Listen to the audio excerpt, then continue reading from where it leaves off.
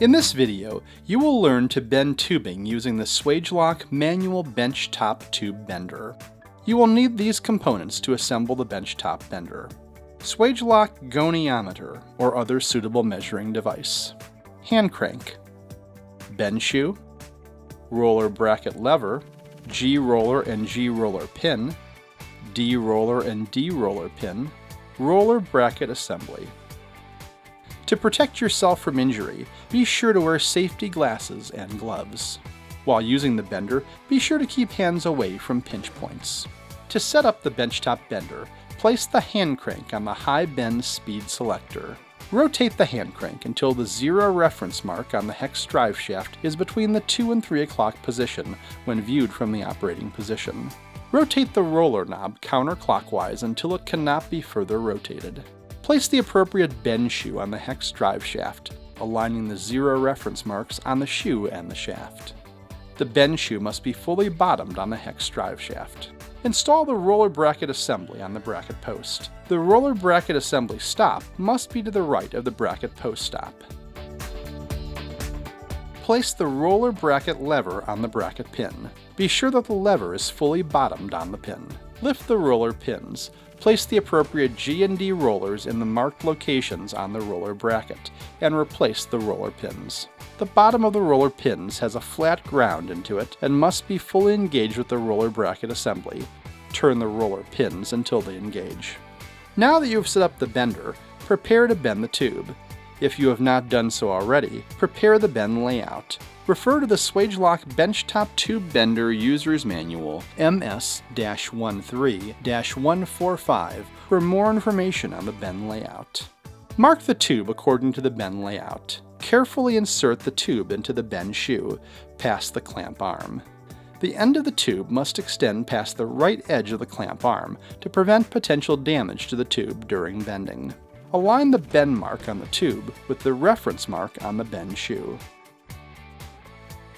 Turn the roller bracket lever clockwise until the roller bracket assembly stop makes contact with the bracket post stop. Hold the tube and turn the roller knob clockwise until the G and D rollers both make contact with the tube and the roller knob is tight. You may need to guide the rollers onto smaller diameter tubing. Ensure there is approximately 3/8 inch or 10 mm clearance between the D roller and the clamp arm of the bend shoe.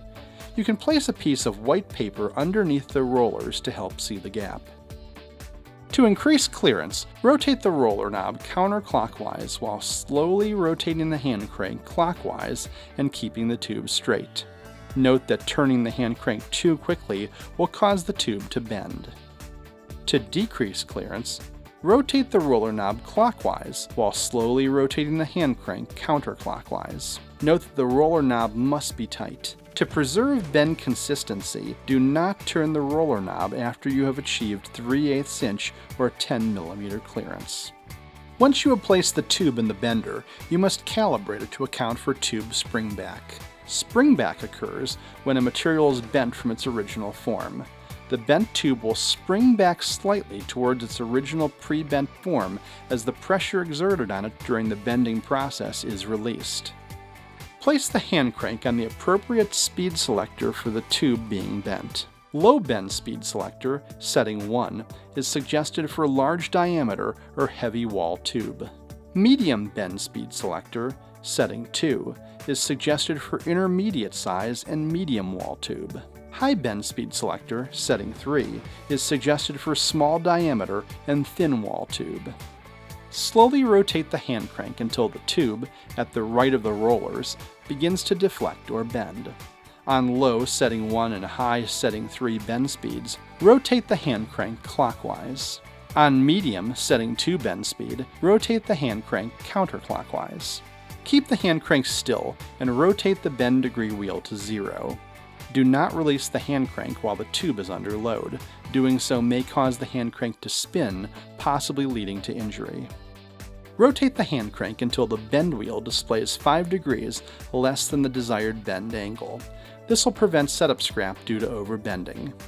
As an example, for a desired bend angle of 90 degrees, rotate the hand crank until the bend degree wheel reads 85 degrees. Unload the bender. Rotate the hand crank in the direction opposite the direction used to bend the tube. While rotating the hand crank, gently push the roller bracket lever counterclockwise until the roller swings away from the tube and the tube can be removed from the bender. Do not force the roller bracket lever. Do not turn the roller knob to unload the bender. Doing so will require you to begin the calibration process again.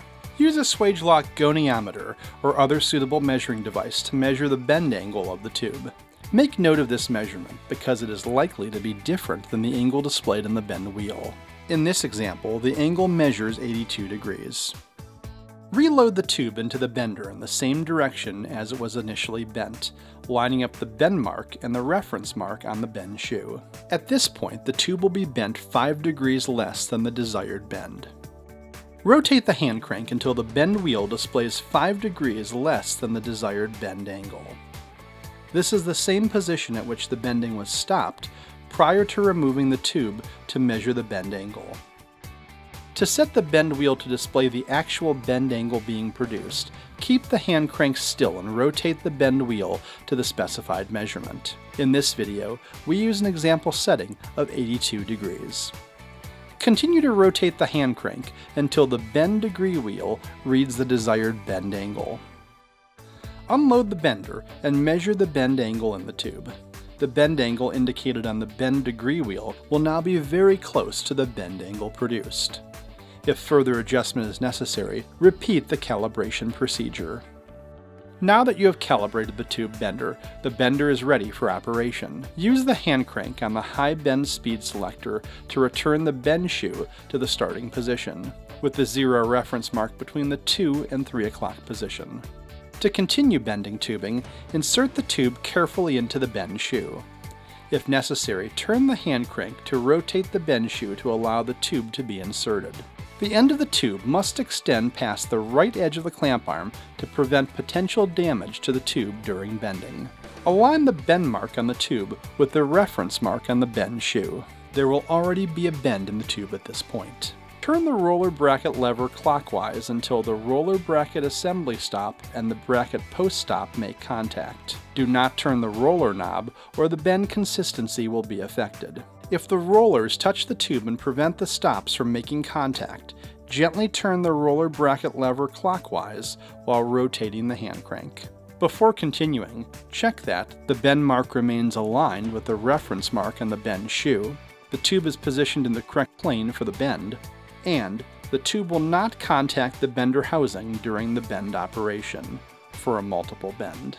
Rotate the hand crank until you reach the desired bend angle on the bend degree wheel. On low setting 1 and high setting 3 bend speeds, rotate the hand crank clockwise to bend the tube. On medium setting 2 bend speed, rotate the hand crank counterclockwise to bend the tube. Unload the tube from the bender and verify the bend angle. Make adjustments if necessary. Use the hand crank on the high-speed bend selector to return the bend shoe to the starting position. For more information, refer to the Swagelok Benchtop Tube Bender User's Manual MS-13-145 or contact your authorized Swagelok Sales and Service Center.